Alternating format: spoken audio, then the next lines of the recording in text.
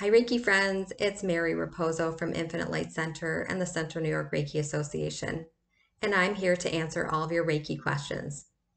So today's question is, how do I keep time during my Reiki session? One of the most difficult things to get down for new Reiki practitioners is how to keep time during your Reiki session. And that's true whether you're practicing self-Reiki or whether you're sharing a Reiki session with someone else. Once you become more seasoned, you'll find that it's much easier to know when to move your hands from one position to another and how to end your session on time. But in the meantime, I have some suggestions that I give to my students, and I'm going to share them with you here today. So first, you want to determine how long of a session you're going to do. For example, let's say that you want to do a 30-minute self-Reiki session, and you typically do 8 hand positions, and you tend to practice Kenyoku-ho and Gasho meditation before and after your session. So in that case, you might want to have a timer that chimes every 3 minutes for 10 intervals. Then you can remain at each hand position for 3 minutes each and practice Kenyoku-ho and Gasho meditation for 3 minutes before and after your session, all without having to keep time or keep glancing at the clock or calculating your time. So you'll need what is called an interval timer. Interval timers work best because they will provide you with a prompt to know when to move your hands, and they chime after a set interval, a number of seconds or a number of minutes.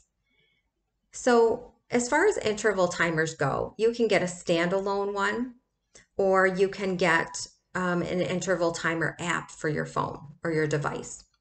Standalone interval timers are devices that are either placed on a table or worn on your body. So the wearable devices are generally made for working out, like for fitness, and they tend to produce a loud beep or vibration at the end of every interval, which really could be startling for Reiki practice. So I don't really recommend that you use those.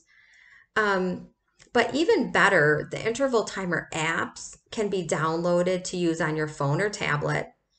And my favorite one is the Reiki Timer by Pamela Miles.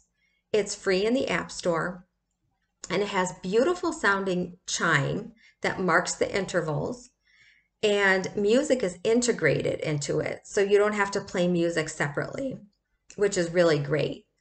There's a choice of interval lengths and 2 musical choices to pick from.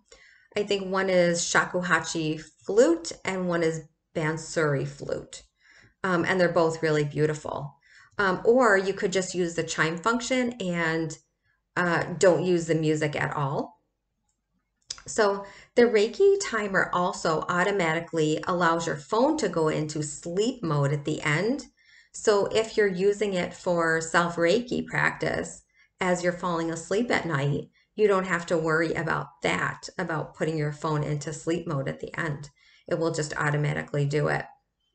And there are other interval timer apps with beautiful chimes, such as Insight Timer, but they don't have music integrated into them.